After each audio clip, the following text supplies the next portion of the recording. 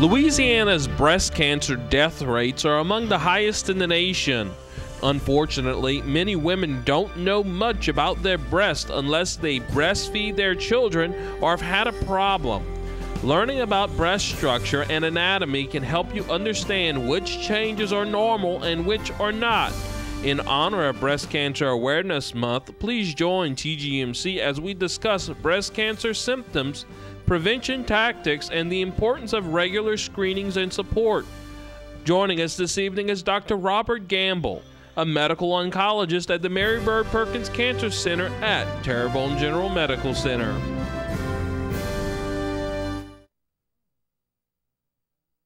Robert Gamble, and Doctor, good to have you back. Good to have you on the show. And thank you. Before we get started, certainly want to commend you for the outstanding work that you do at the Mary Bird Cancer Center at TGMC. And we appreciate it, and I know a lot of your patients in the community appreciate it as well. My pleasure. Okay, Breast Cancer Awareness Month. Tell us a little bit about, I guess, let's just start with the basic. I mean, what is breast cancer? Breast cancer is a malignant tumor that arises within the breast tissue.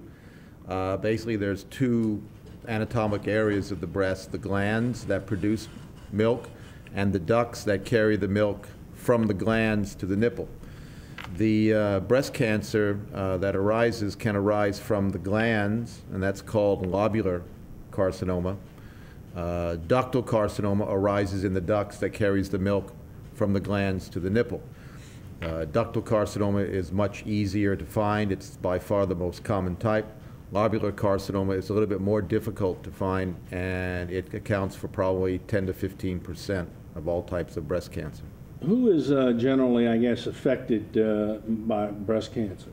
Well, risk factors are mostly gender, sex, and age. Obviously more common in women. Right? Men do get breast cancer, but by far women get breast cancer more commonly than men. And also it's an age issue. Okay, and in fact I think we have a graphic that we can show on the screen which kind of goes ahead and indicates some of the risk factors or the increased risk factors as you were just alluding to. Right. Family history is another one. It's the second most important risk factor, especially if there are first-degree relatives, brothers, sisters, mothers, fathers who have breast cancer, also those that would be younger than age 40. All right. That brings into history also a genetic influence. The most common is what are referred to as the BRCA, BRCA. These are genes that in the normal person prevent breast cancer from happening. Sometimes when they get mutated and are passed on to children, the risk of breast cancer rises exponentially. You can have up to 80% chance of getting breast cancer in these patients who have the abnormal genes that are inherited from their family. Okay, and as well as lifestyle factors, are there some, I guess, that increase your risk as well? Yes, alcohol is believed to be one. Smoking, not so much. Some people think there's some type of connection, but being overweight, also there's a smaller risk of when you're having children, using birth control pills, some hormonal therapies, as they mentioned. Okay, and what about lifestyle factors that might decrease your risk? Well, anything that makes you healthier. Eating better, cutting down on fats, oils, greasy foods, heart-healthy diet, physically active, maintaining an appropriate weight. These are things that anyone should try to attain if possible. All right, and I guess a lot of people may be very curious, are there common symptoms or maybe what are the potential symptoms that might give somebody some cause for alert? Any cancer that's early is very difficult to find, mainly because it's so small. When cancer in the breast becomes larger, the most common is a mass that the woman may feel.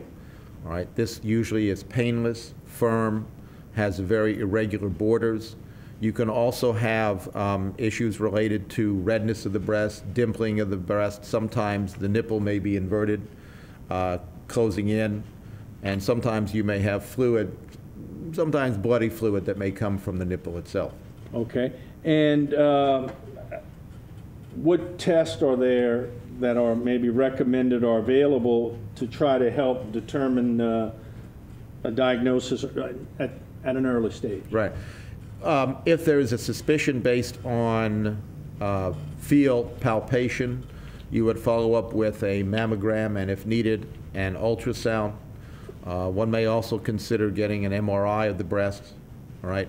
There's also a BSGI test that is a nuclear medicine test that sometimes can help distinguish benign from malignant tumors.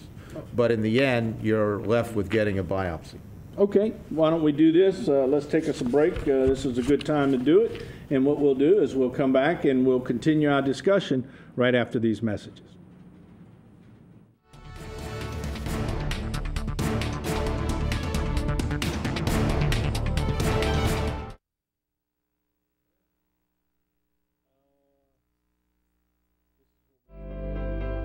That's why thousands of women go to the experts. Women's Imaging and Breast Center at TGMC. It all begins here. Matthew takes pictures of insects, birds, his family. We love him so much. So when I was told I had breast cancer, I thought, what's my son going to do without me? My name is Valerie Manns, and I am so thankful I chose Mary Bird Perkins at TGMC for my cancer treatment.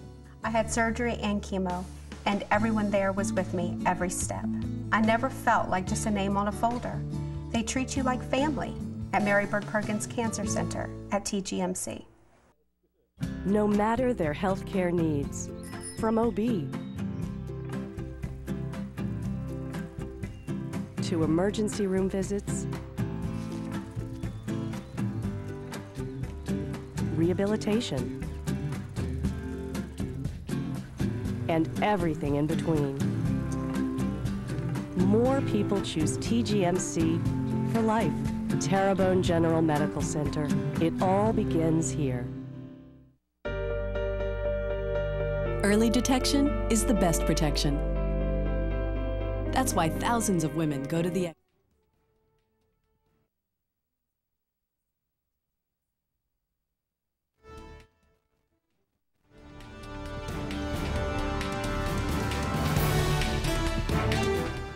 Okay, welcome back. Again, we have as our guest Dr. Robert Gamble, who is an oncologist at Mary Bird Perkins Cancer Center at TGMC.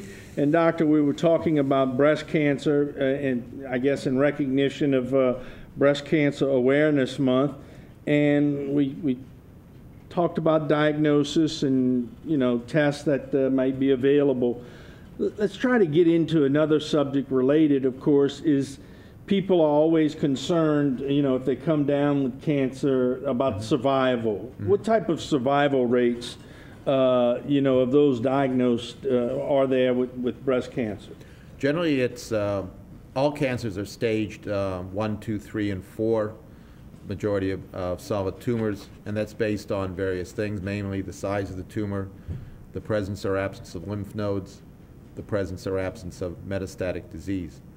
So early stage breast cancer, stages 1 and 2, generally has a 3/4 to slightly over 90% survival rate.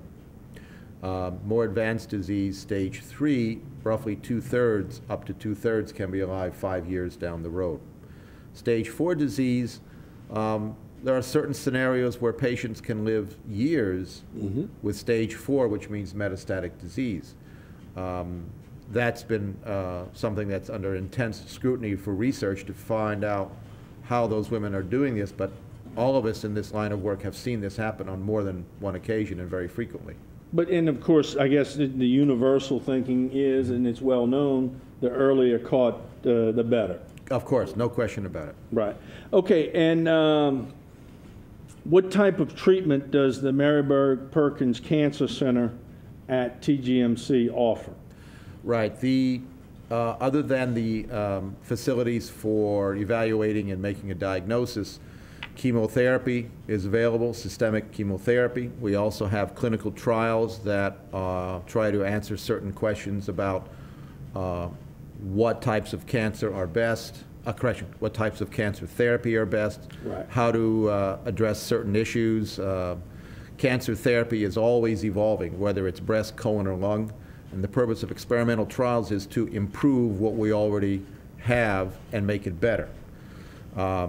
Chemotherapy, you can also use hormonal manipulation, which are usually pills, and radiation therapy, all of which are readily available at our center. All right. Now, people may have heard about it, but there's a Go Pink, the Cajun Go, G-E-A-U-X, Go Pink program. Can you give us an indication of what that is? Well, basically, Go Pink is a series of fundraising events involving businesses, schools, individuals. Any profits that are obtained are put back into our system, attention to programs that we offer for early detection, free screening programs, and breast cancer awareness programs. So it's a way of making sure the community is up to date, aware of what we have, making our facilities available to anyone and everyone in the area. All right. And with regards to, I guess, Maryburg Perkins Cancer Center, what kind of support at TGMC is offered to their breast cancer patients?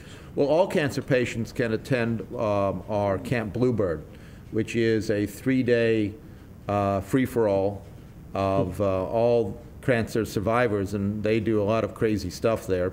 But it's been going on for the past 20-something years, and it's basically just a lot of fun that all our cancer survivors partake with. There's music, there's arts and crafts, and believe me, it's very interesting. There's dancing. It's a big showdown. There's the Look Good, Feel Better system. There's the Beautiful You Wig Room, Bosom Buddies. There's a Nosotros, which is provided by Dr. Doria. This is at least once or twice a month. That is a very big following. And then there's Flowers to Fight Cancer. All right. Now, with regards to Maryburg Perkins Cancer Center at Terrebonne General Medical Center, do they offer breast cancer, I guess, screening? Correct. Screenings are offered for various cancers, prostate, which is coming up, as well as breast cancer. There's a bus that the hospital has and utilizes to extend the free screening capabilities to the general community. And all this is for breast cancer awareness and just to make these resources available to the community. All right. And if anybody wants some more information concerning breast cancer, the screenings, or even the Go Pink program, how can they get additional information? There's a website which you can see, www.marybird.org/TGMC. There's the phone number, which is there, 985-851-8661. That number would give you information about what programs are available, ongoing, and in the future. All right.